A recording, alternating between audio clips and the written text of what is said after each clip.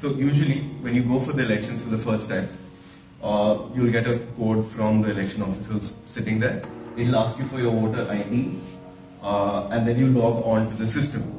When you log on to the system, you'll get a list which basically displays all the different candidates and parties contesting.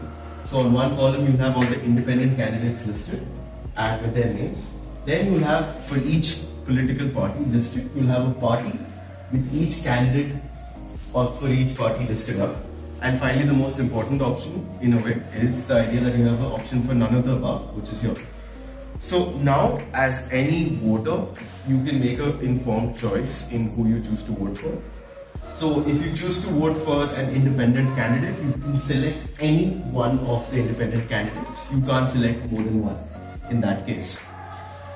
Next is the idea that you can vote for a party. Now, when you vote for a party, there are two ways that you can do so. You can vote for every single member in the party together. Like you can just click the top section and basically that selects every member in the party itself, and that's like registering a vote for every member of the party.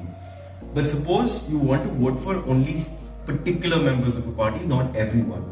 In that case, you can select, like from within one party, you can select the few people that you wanted to vote for. Like for instance, if I wanted to vote for candidate 1, 3 and 4 from party 2, I would select these three options.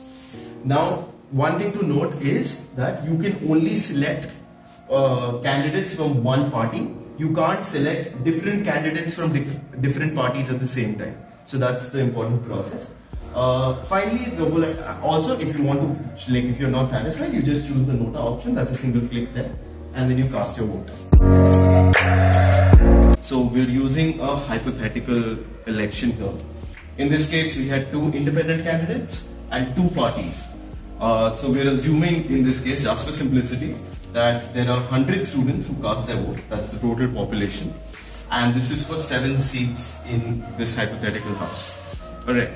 So now, like after all the voting is done, the results are in, and this is how the results screen would ideally look. So you have 4 votes put aside for nota, and in candidate 1 has gotten 14 votes, candidate 2 7 votes. Party 1 has gotten 45 votes overall, with different votes for each member. Party 2 has 30 votes overall, with again different votes for each member. Now the first step in this process is to calculate something called the electoral quotient, or the EQ.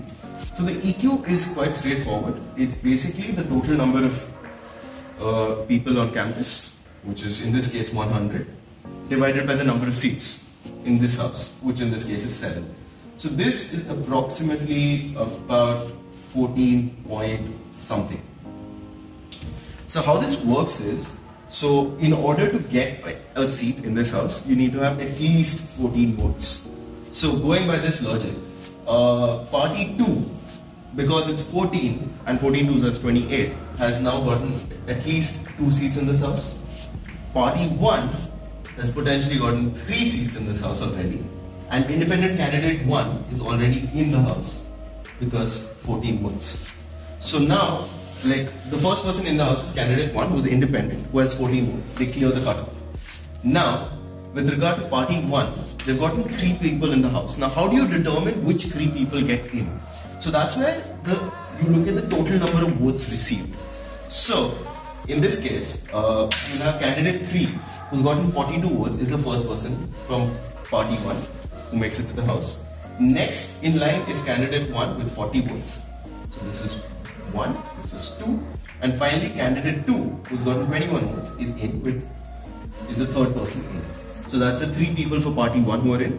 There's 1 independent candidate already in, so 4 people are in. And party 2 has gotten 2 seats.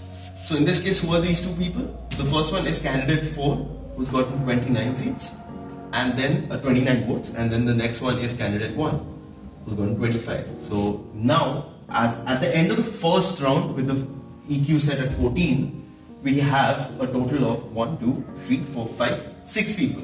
6 out of the required 7 are done, are now in the house. The next step in this process is the EQ now drops to the next lower integer, which is 13. Now, with 13, we redo these calculations. Party 1 will still have 3 seats because 13 threes are 39. Party 2 also still gets 2 seats. So that's it. There's no independent candidate. So 13 is not sufficient. It drops to the next value. In this case, it's 12. Now we redo this step again. We check at each step for 12. Now with 12, it stays at 3 itself because 40 it's not enough. And party 2 will now go, will still stay at 2 because that's not enough. So it again drops one more level to 11. Now with 11 seats, party 1's total increases by 1. It goes up to 4 because 11 4s are 44. Party 2 stays the same. There's no change in the independent voting. So now the next person in line who's gotten the next number of votes gets in, which in case is candidate 4 with 7 votes. So this is the 4th person, and now we have the 7 people chosen into the house. So in order, it would essentially be the independent candidate 1, party 1 candidate 3, candidate 1, candidate 2, then party 2,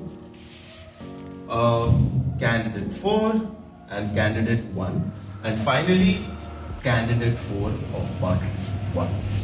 Essentially, you calculate the EQ and you keep dividing the total votes each party has gotten and each independent has gotten, and you keep checking until you get the total number of seats required. So there's one more eventuality which can potentially occur, and that happens when different candidates in the same party get the same number of votes. So going back to our original example, so as per the electoral quotient which we calculated, which comes out to 14 point something, party 1 would get 3 seats initially.